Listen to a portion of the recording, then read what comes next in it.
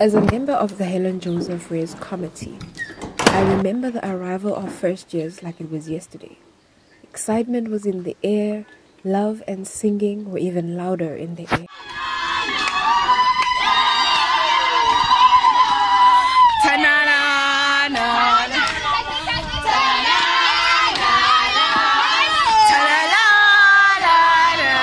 We welcomed them into their new home with even more singing, more love, more acceptance.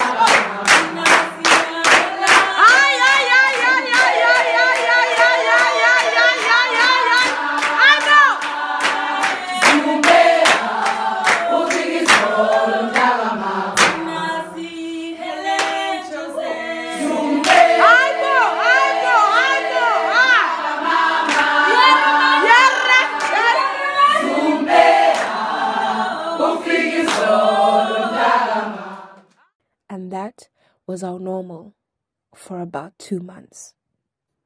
That was before Corona.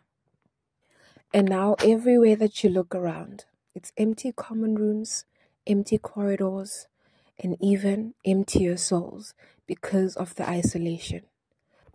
We are stuck in our rooms, imprisoned with our solitude, wondering if life will ever be the same again.